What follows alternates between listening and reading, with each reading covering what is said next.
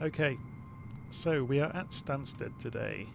I've got the weather in Microsoft Flight Simulator set to a few clouds, so we get nice clean weather above us. We've got the A320, the fly-by-wire A320 on the ground in front of us, and we're going to go for a fly in it. And the reason we're going to do that is to go through some of the common mistakes people make with trying to fly the big jets, and especially when they're learning, the things that cause them to get into difficulties really easily. So we're just going to go and have a quick look on Little Nav Map. So you can see I've got a flight plan in mind here that we're going to go through, just taking off from Stansted, runway 22, flying a circuit, and then coming back into Stansted, runway 22 again. So we'll go through and look at the very basic, setting the Airbus up and get the plane ready from cold and dark, program the flight plan in, and have an explanation of how the master control panel works, and we'll look at that while we're in flight as well. And we'll talk about some of the common mistakes people make and how they get into trouble and the easiest remedies for that. Okay, so to begin with, you'll notice I am going to look around the cockpit by holding the right mouse button down and panning the mouse. And when I want to look closely at something, I'm going to roll the mouse wheel. And when I roll the mouse wheel, I'm going to put the mouse somewhere that's dead area in the cockpit. Otherwise, it could influence something.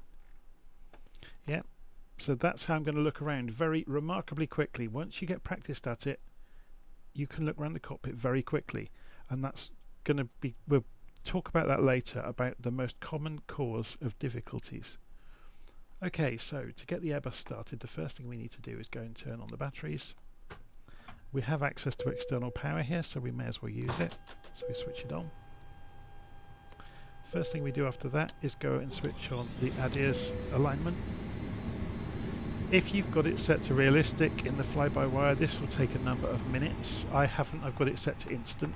So normally if you've got it set to realistic, you would get a timer show up here of how many minutes it's going to take. But you can see everything's already appeared.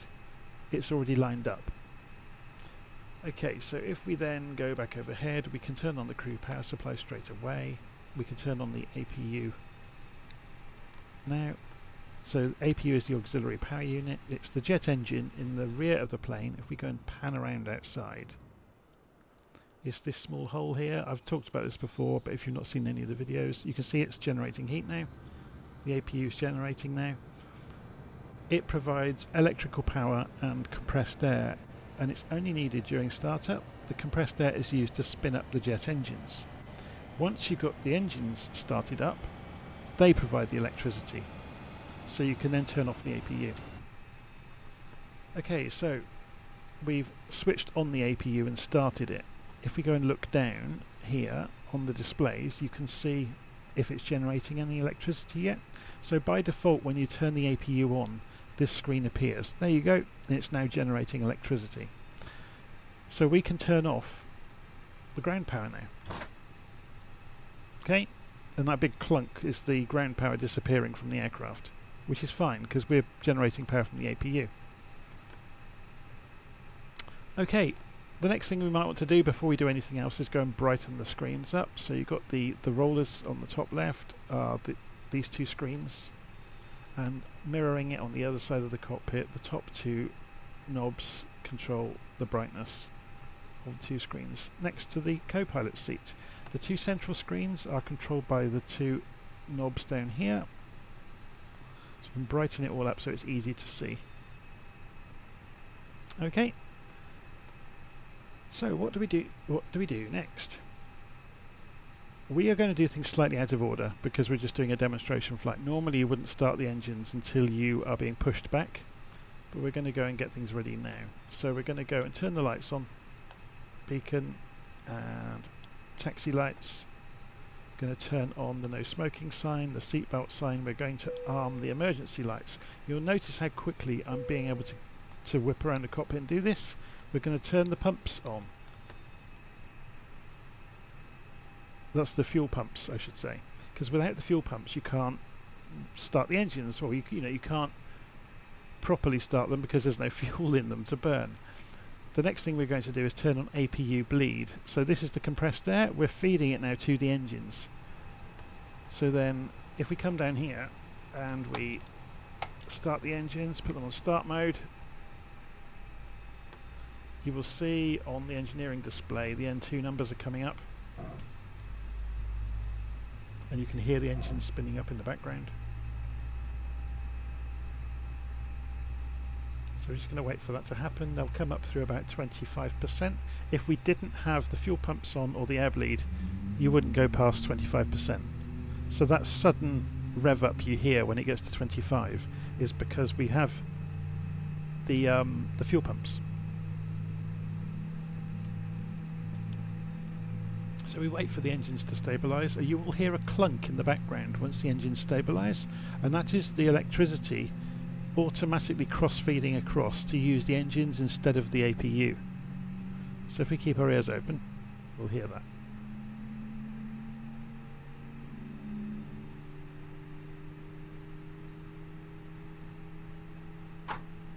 And there it goes. So now we can go overhead and we can turn off the APU. So we turn off the APU bleed first and turn off the APU. We don't have to hit the start button again. We can also, we don't need external power, so that's just saying avail over there if we look closely at it, which means it's available to use because we're still sat here at the gate. So that's pretty much it in terms of the primary flight systems of what we need to do. If we go and look on the screen, you'll see that it's complaining we haven't got the predictive wind shear switch on and we haven't got TCAS. So predictive wind shear is part of the flight dynamics of the Airbus, and it's here. It's a little tiny switch down by the speed brake, and the TCAS is the traffic collision and avoidance system. That's this panel over here at the far bottom right of the central pedestal. You just switch it to on, and then you can change its mode to TARA typically. Okay, so now you can see it's just telling us we've got the seatbelts on, we've got the no smoking sign, we've got the parking brake on, and we've got the APU is available. So if we switch the available buttons, you'll notice it doesn't do anything because we're not actually running the APU. Okay, at this point we can do a pushback. So I've got a bit of a nice little helper here to help us do that. There's a free add-on from FlightSim.2 called Pushback, and we can start the pushback. Cockpit to ground. This is ground. Stand by.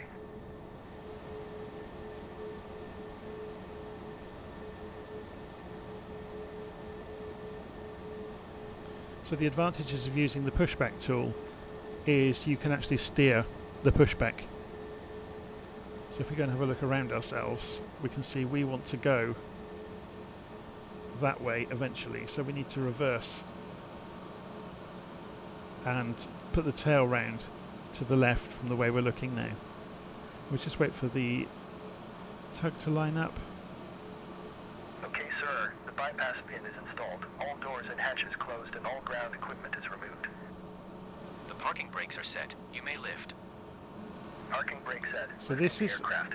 a more realistic reflection of what really happens. You will notice the plane is being lifted into the air. This is what really happens with the tug on a real plane. Standing by for pushback. So that's something this add-on simulates. So we can say we want to do a reverse pushback. Cockpit to ground. Go ahead. We are cleared for start and push. Parking brakes set. Okay, cleared for push start. Please release parking brake. So I release the parking brake. Parking brakes are released. Commencing pushback. You can start the engines in sequence. It will start in the sequence. So will you notice that they were saying about starting the engines, and I did it out of sequence just to get on with this because this is just a demonstration. Normally you would start your engines while you're being pushed back. So we can change the direction of the tug look. And we can also speed it up. Obviously you can be completely unrealistic about this. Turn him into kind of the Formula 1 driver of the tug world.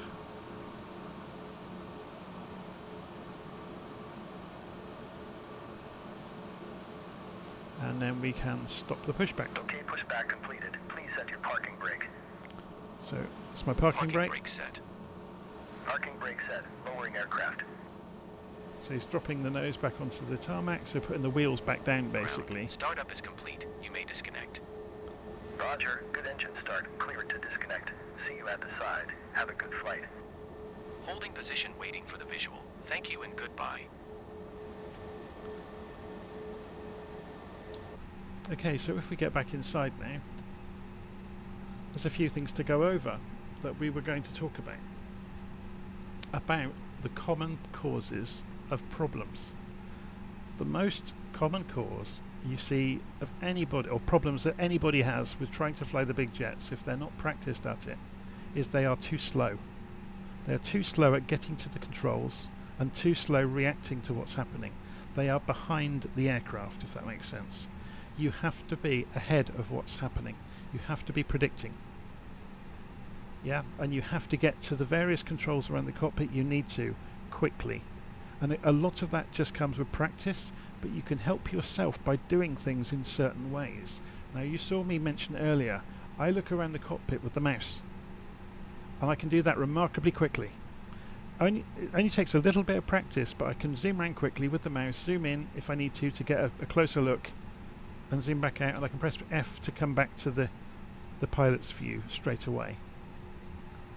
I think this method is much faster than any other. Obviously, if you've got add-ons that can control the various panels with physical switches in front of you, that's even better. But if you haven't, and I haven't, get used to holding the right mouse button down and panning around with the mouse and using the mouse wheel to zoom in and out. Yeah? The next thing to be aware of, you need to know where the primary flight controls are and how to use them and to map them to physical controls if you've got them. So you will notice in my case, I've got the air brake mapped, I've got the flaps mapped,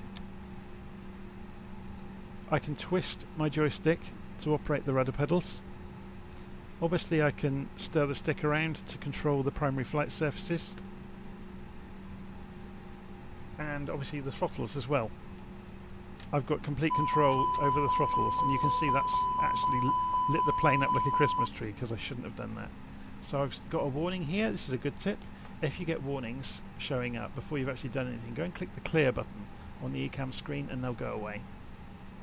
Yeah, so the master warning up here doesn't clear the warnings off the screen. The clear button down here does. But of course they won't go away unless you've remedied the situation. In that case, I had pushed the throttles forwards while I still had the parking brake on, and the airplane didn't like it one bit. Okay, so we're going to move the flaps to takeoff position, which I'm just doing here. So we did that with my joystick. You can see the flaps stick has moved to setting number 1. I can turn off the engine start mode. Actually, I've got a physical switch for that, so even trying to do it with the mouse didn't do anything. So I can release the parking brake now. You can see that's flicked round. And we will gently start rolling if I just advance the throttles even a tiny bit. But we're not going to just yet. We'll get out into the taxiway, into the middle here. But then we're going to sit still for a while and go and program our route into the flight management computer, or the MCDU as it's called in the Airbus.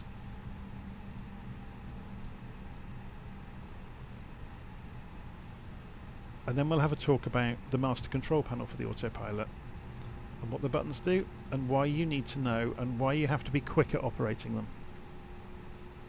Okay, so we're going to put the parking brake back on while we're sat here with the engines on idle. And we're going to go and program our route because we haven't touched anything in the flight management computer yet. So we'll go back in here. So I've gone into the FMC page, and the first thing it shows you is status of the system. You can completely ignore that.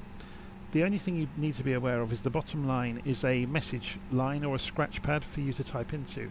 If I press the clear button, that will go away. So any messages in there will go away if you press clear. So we need to go and program our flight. So we're going from EGSS, which is Stansted's ICAO code. We're going to EGSS. We're just going to do a quick circuit around Stansted. So if I click the soft key next to the from to, it comes up with that page. You just return, and there it is in the from to. We can put a flight number in if we want, so A, B, C, 1, 2, 3. generally speaking, if you see squares on the fields, flight number is in use. So we're not going to bother with that. If you see squares in a field, it usually means it's a required field. But in some cases, you don't have to fill it. So cost index 99. Cost index relates to how aggressively we're going to let the aircraft accelerate when it's on a managed mode, when the plane is flying itself. You can take anything up to, I think, 200 on the cost index. Obviously, the higher numbers mean the plane is going to be quite wasteful on fuel. The cruise level, we're going to be flying at 5,000 feet. So if I put 5,000 in, that will calculate that and give us the flex temperature for the engines. We don't need to worry about what that is at the moment. And then we can skip across to performance if we really want to, and we can put in the V-speeds. And it's not going to let us at the moment because we haven't put flaps in. So we're going to say we're taking off with flaps 1. And will it let us do it now? Yes, it will. So as soon as you put the flaps in, you can actually program the V-speeds, but just by clicking on them, and it will automatically calculate them. So you just click each button twice, and those will appear on the indicated airspeed ribbon to give you a marker of when to rotate. So you've got V1, which is the minimum speed to take off, essentially, to leave the ground. VR, which is when you should rotate, and then V2. I'll do another video another time about what these exactly mean, and a lot of the other terms like transition altitudes and all that kind of stuff, to explain what it all actually is. So the thing we're worried about today is just to go and put a flight plan in. So we're going from EGSS to EGSS. So we're looking at the flight plan page on the MCDU. Now to insert waypoints in between these, all I have to do is key a waypoint name into the scratch pad and then click on the waypoint that I want it to appear in front of. So if I go through them in order, the first one I want is EKVEG, E-K-V-E-G. So E-K-V-E-G. So I'm going to select the destination airport because I want it to happen before we get there. And there it goes, it's in between the two. Notice there's a discontinuity. In various models of the Airbus or the fly-by-wire Airbus, you may or may not get the discontinuity appearing in between the departure and destination airports. In this version, this is the development version as of February 2022. This does appear in between any initialized routes where you haven't put a plan in yet. So LCN05 is the next one. So LCN05. So we want it after EKVEG but before EGSS. So if we insert it in front of EGSS, there it goes. Same again for BEMID, B-E-M-I-D. B-E-M-I-D. And we're going to scroll this up slightly and insert it on top of the destination EGSS. Then we're going to go for BRAIN, B-R-A-I-N. And we're going to insert that again on top of EGSS. And again, at this point it's showing us there's actually two waypoints called BRAIN. One is 15 miles from us, the other is 3,638 miles away. So it's obviously this one. We'll scroll that up so we can see BEMID, BRAIN. Notice it's calculating where we need to start descending along the route automatically. Abbott and UpGear are the last two. Abbott, so we'll put that on top of our destination airfield. So that's appeared now. We'll scroll this up a bit further. And UpGear was the last one. UpGear. And we'll put that on top of EGSS again. So that's all of our waypoints in. So now we can concentrate on getting rid of the discontinuity lines. So we can hit clear and click next to that one and it vanishes. And let's go and scroll backwards up the flight plan. When I'm scrolling, an easy way to think about this is you are pushing this screen in the direction of the arrow you click. So if I want to pull the screen down, I press the down arrow.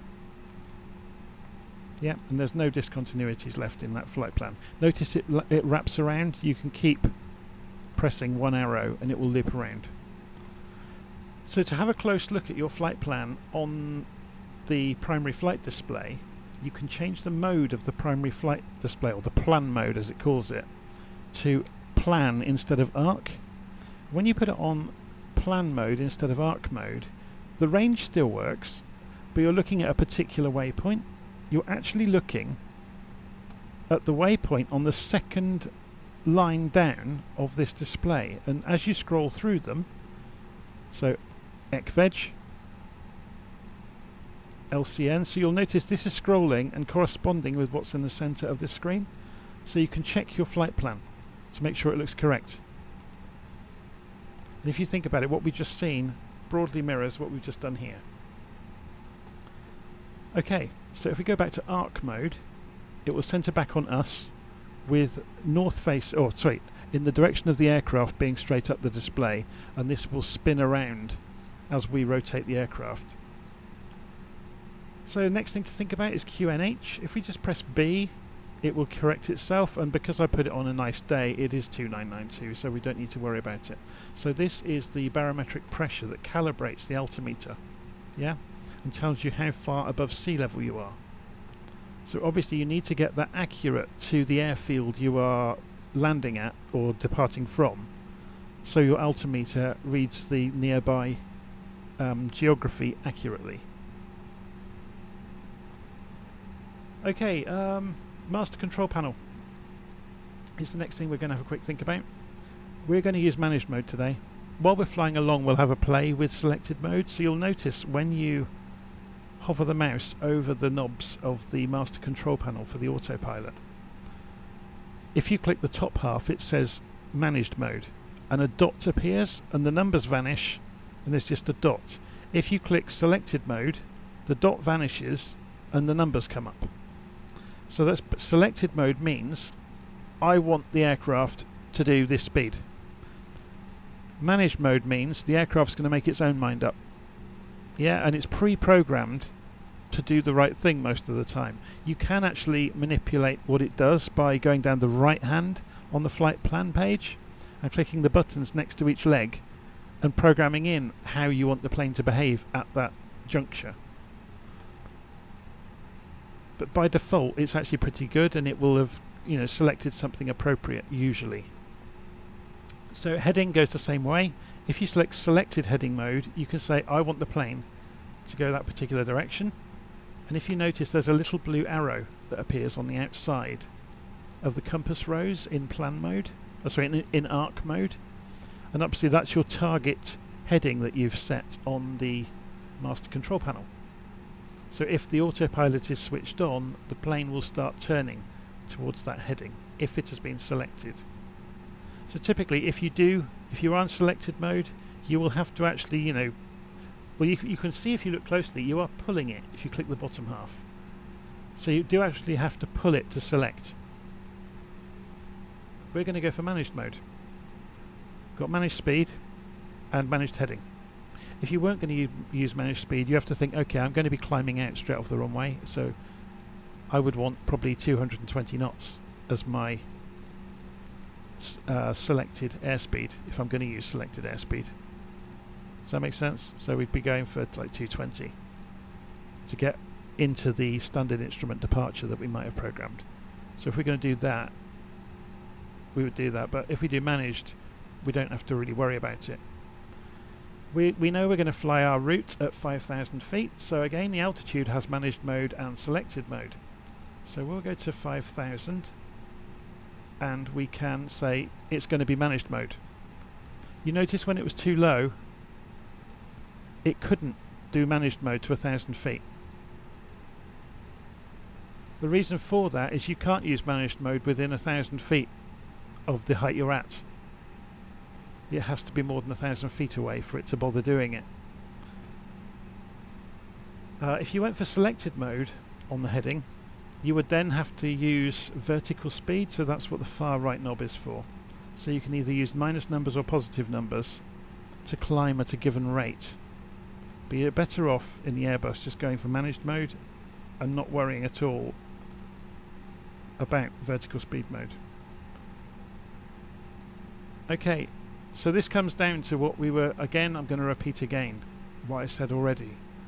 You need to learn where these things are and be able to operate them one after another quickly once we are rolling.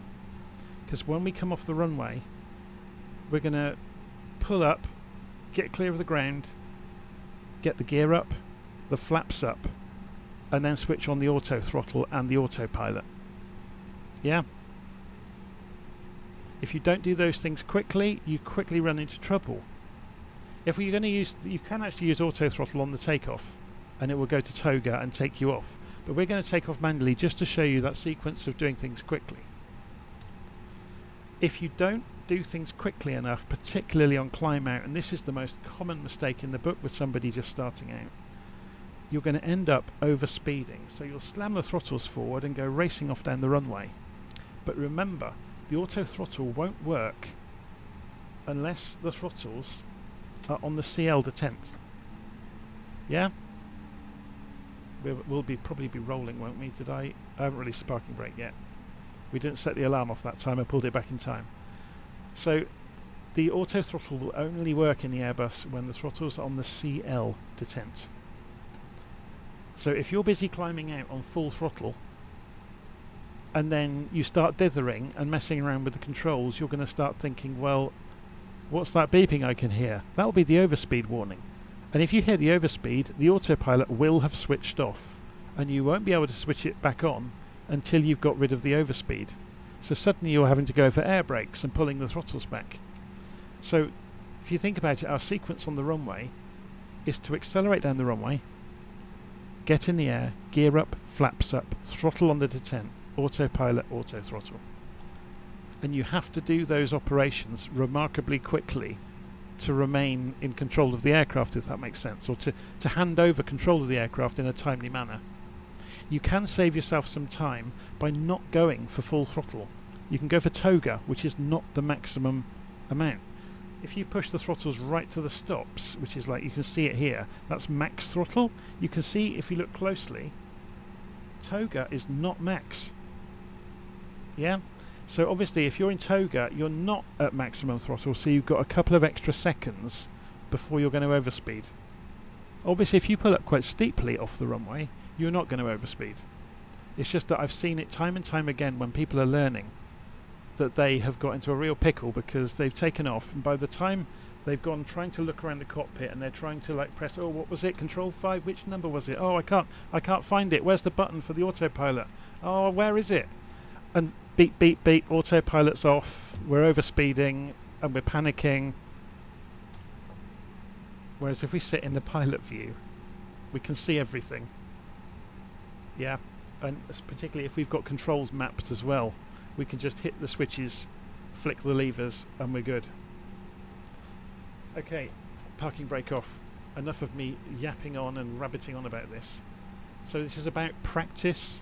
It's about knowing your way around the cockpit, and it's about knowing the procedure and doing it quickly, being able to get to controls quickly. So if you've got them mapped, great. If you've got switches in front of you, you can just go and flick the switches, great. If you haven't, you need to be good at looking around the cockpit fast and clicking things. Yeah. And in true flight simulator fashion, a car is about to go right underneath the nose of the aircraft. Why do they do it? It's like if anything's moving, they'll go and get in its way on purpose.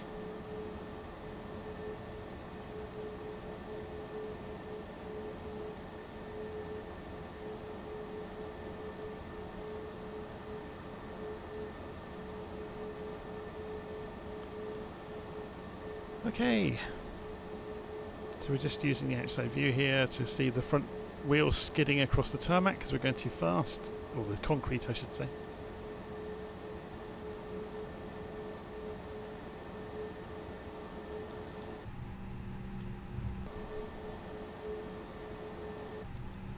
So we just have a quick check around, we've got everything ready, the flaps are ready to go.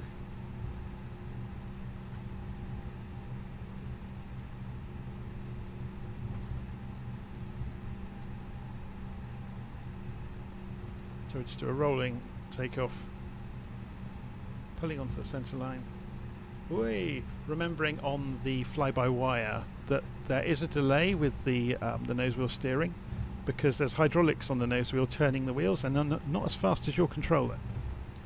Okay, so full throttle. You can see Mantoga has appeared. So I'm going to go for, yep, Toga. So we're just holding the centre line.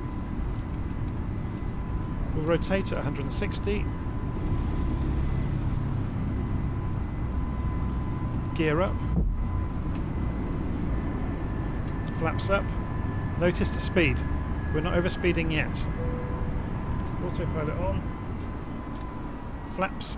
Sorry, the throttle back to that CL detent. So we did everything in a timely manner, and we can let go of everything now, and the plane is going to fly itself.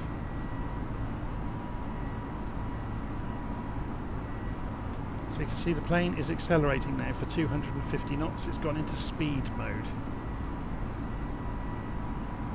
So you can see that reflected here on the indicated, on the primary flight display. So the plane is accelerating towards 250 knots. It's coming up towards 5,000 feet. We'll hear an indication in a moment that it's within 1,000 feet. Or not. Perhaps not on the Airbus.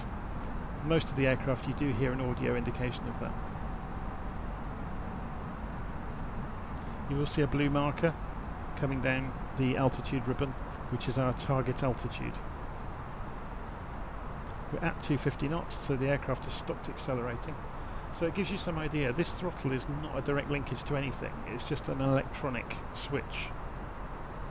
When you pull it below CL, you have got manual control of the throttles. Anything above there are actually pre-programmed modes.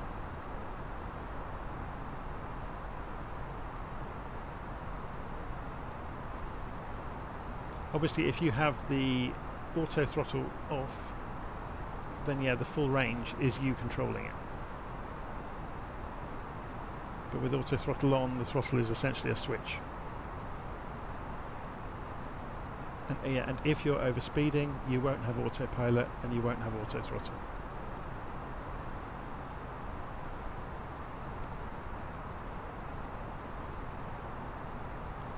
Okay, so this is going to be a very boring flight now, because this is what the Airbus is good at, which is following a flight plan.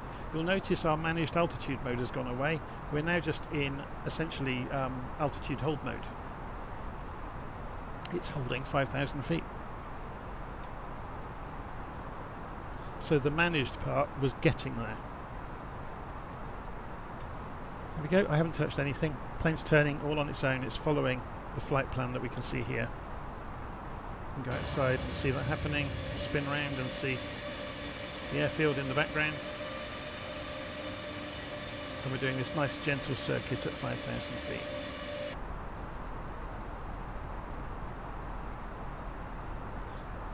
So we'll have a little bit of a play around with this flight plan at this point.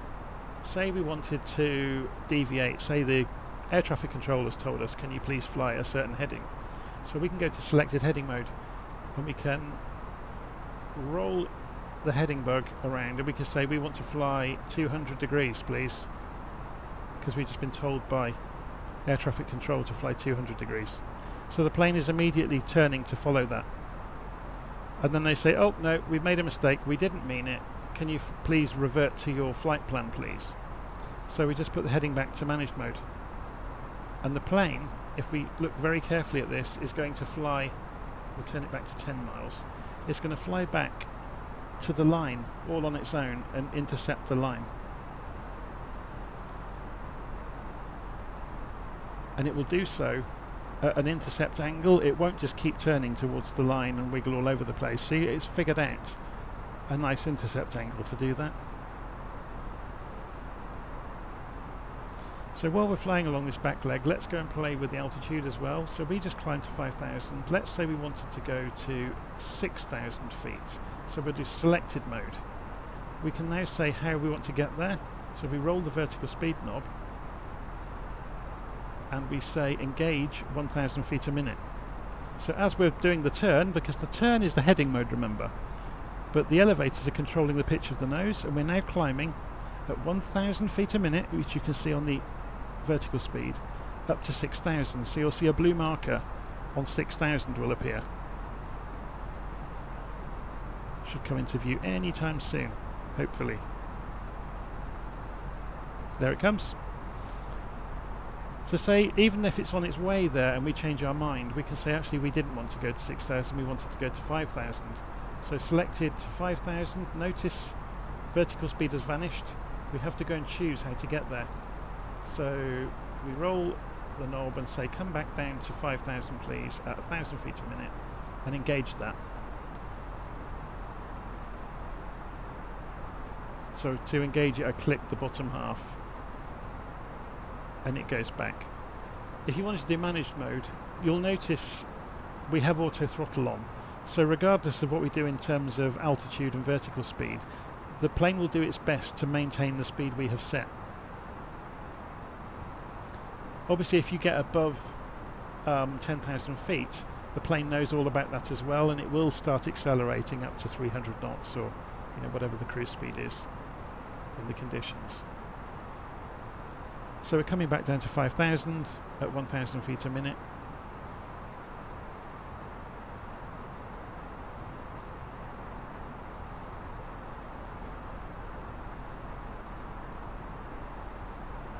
So the only reason I'm showing you that vertical speed mode is normally you would be using managed mode and you just click the top half of the altitude knob after changing it and the plane will get on with it. So we can do that again. We'll go for 6,000 feet please, or 7,000 even. Is he going to let us? 8,000? It's not going to let us, is it?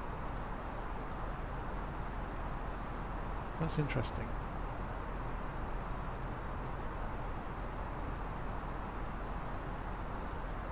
So if it was 18,000.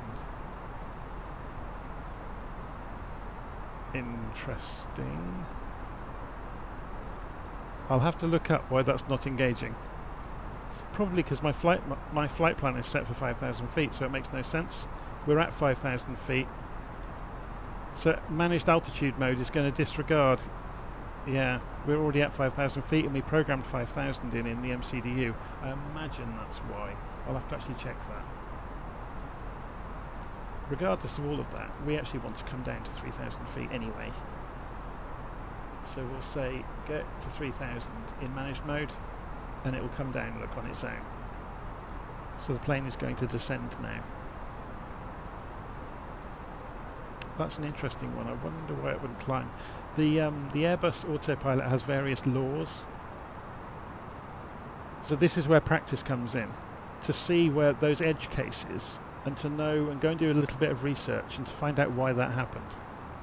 And people sometimes turn around to those of us that have flown these planes quite a lot and they say, how do you know these things? We've tried it. Yeah, we've tried it, and when something didn't make sense, we went and read the book. So there's very good documentation for the Airbus. And if you don't want to just read the book, you can go and look online and you can find real pilots flying them, answering questions and writing written answers to questions. So you can usually get very good answers. The worst thing you can do is going to a forum and find... I don't want to paint everybody by the same brush here. A lot of enthusiasts might have the wrong answer if they're not a proper pilot, so you're best off looking for the real pilots that are describing things. I know I would actually prefer a pilot's answer over my own. I've been very lucky in the past, and I've got to talk to some real pilots, both Airbus and Boeing 737 pilots, and badgered them with questions, and they were really friendly and helpful, and they put a lot of kind of myths to rest for me about things that we do and why we do them. I think, to do with procedure even. Why did you do that before that? And it turns out most of the answers to those questions is, well, you could kill somebody. But you actually find that some of the procedures around the cockpit are company specific as well. So things like, one just came up recently, I was talking to somebody. If you look on the Airbus, there are markings here alongside the trim wheel, and it's to do with setting up the trim at takeoff, to do with the centre of gravity of the aircraft. And you can actually see it in the flight control section, there's a pitch up marker. So you can program the MCDU at takeoff for a given amount of trim for the weight. So you can calculate it, and you can calculate it over in the flight pad as well. But I'm going to do a video about that at some point in the future, because that's quite an interesting subject. If you've ever gone down the runway in the A320 and the nose has ballooned into the air, it's because you didn't program the trim for the weight of the aircraft. So you can do that, so then you get a nice smooth roll on the runway. But it's interesting that on about procedures, or getting back to procedures, apparently not all operators bother with that. So not all of them go to the extreme of programming the trim to trim the aircraft for the weight that's in it. So so there's nothing untoward happening on the runway. I mean, it's very easy for the pilot just to react anyway. If the nose starts to raise, they could give it a tiny bit of forward pressure, because you're going to rotate anyway.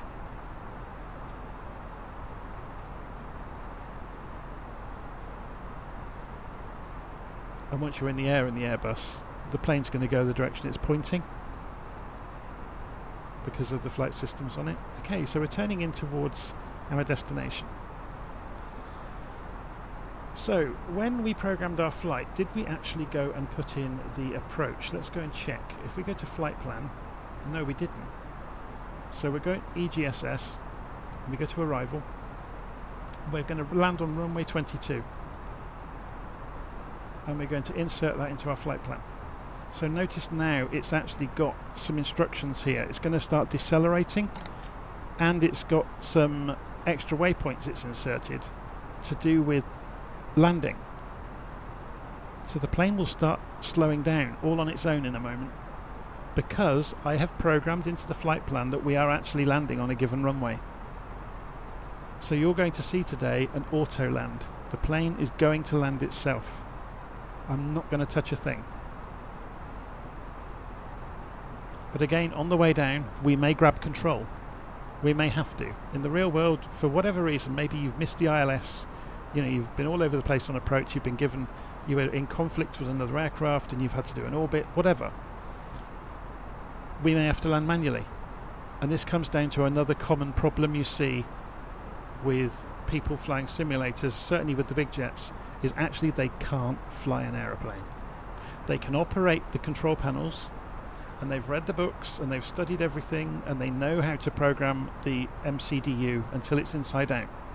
But as soon as you give them the rudder, the stick and the pedals, or the throttles, they are in trouble.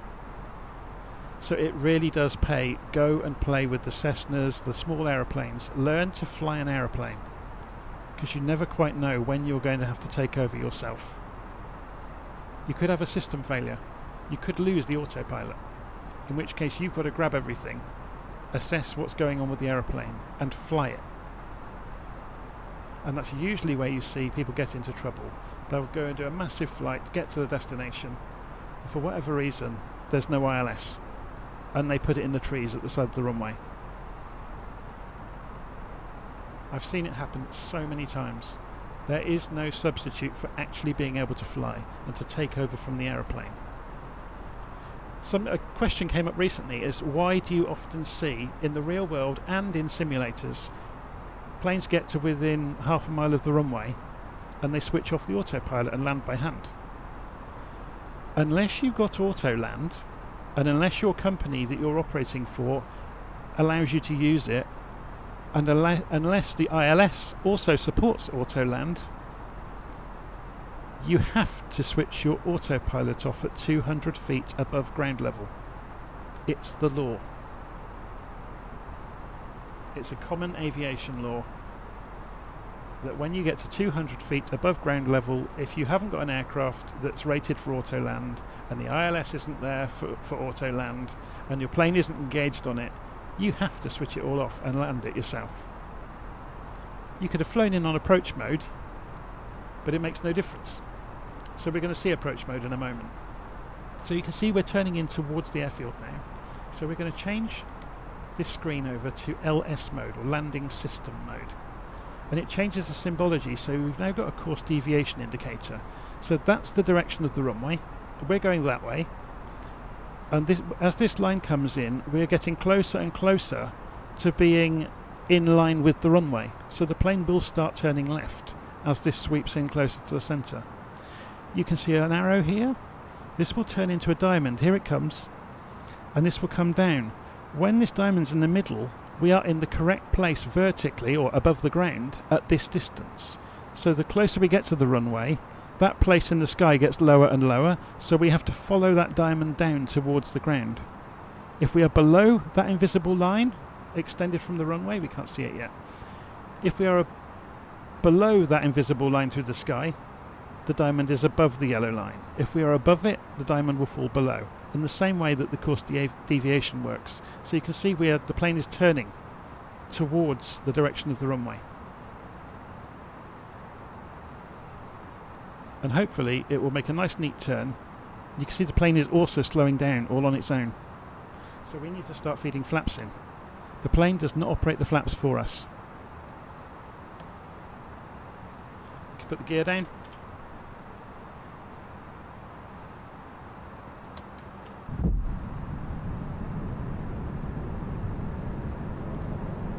We can go for more flaps. So you can see we are now lined up with the runway, and we didn't go for approach mode. So here we go. This is a classic case where I have to land it. We have missed the ILS. We can't regain the ILS from above it. Yeah? So I turn off the autopilot. I can leave the auto throttle on. In this situation, I've just switched off the autopilot, not the auto throttle.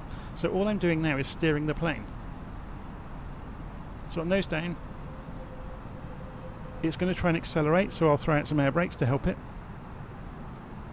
2,500.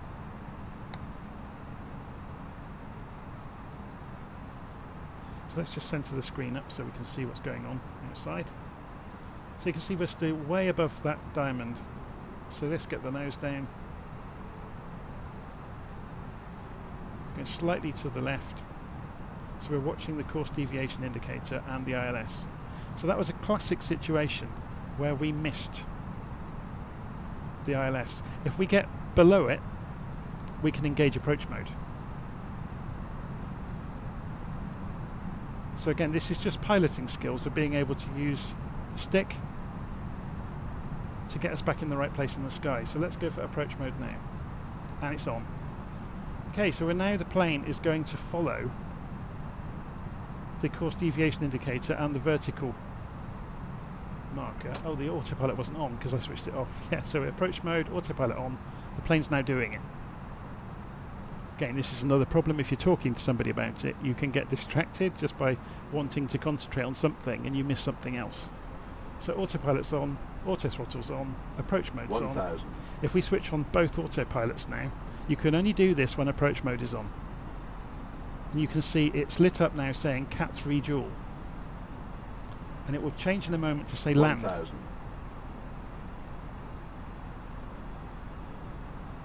That's the TCAS is now saying TA only, because it changes mode as you get near the ground.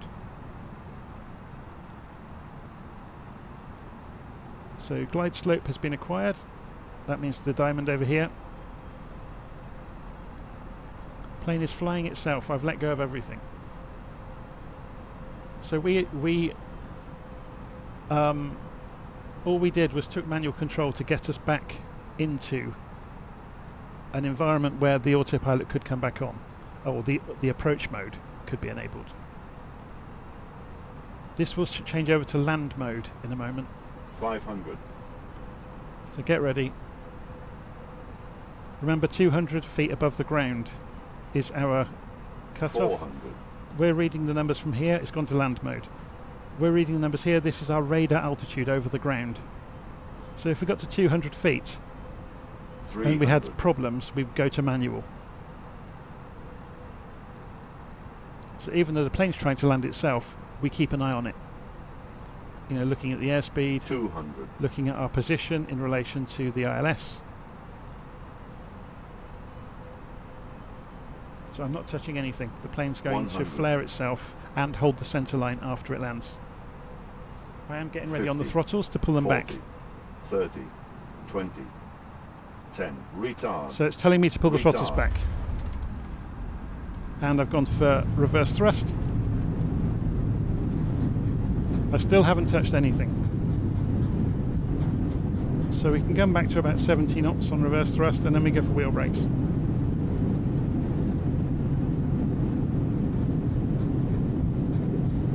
We could throw the air brakes out as well if we wanted to. Okay, so engines off of reverse thrust and wheel brakes.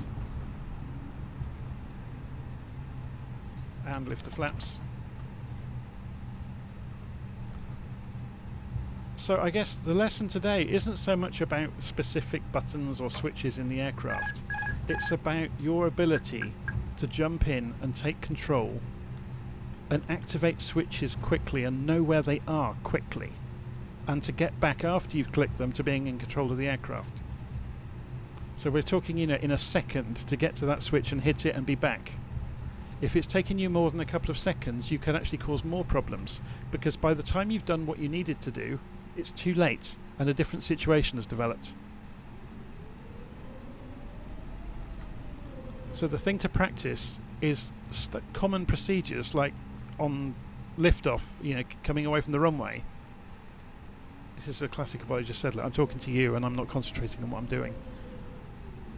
Yeah, the classic one was on departure from the runway, not going through the various things we needed to do quickly enough. If we don't do it quickly enough, we end up overspeeding, then the autopilot disengages and the plane continues on in a straight line, and you miss the entrance into the standard instrument departure that perhaps you were aiming for. Same is true on descent. If you're not in the correct place in the sky to gain approach mode, the autopilot won't let you do it. If you haven't programmed your route into the MCDU properly, the ILS frequency won't be pre-programmed. So the plane won't be able to go into approach mode because it won't have a glide slope to follow. There's all sorts of things, and it's just about practicing and knowing if things go wrong that you can take over and you can fly a plane. So it really is, before you go and get lost in trying to play games with master control panels and autopilots and flight directors and all kinds of things, learn how to fly a plane and learn how to operate switches quickly. Once you can do that, you've got a huge advantage. Okay.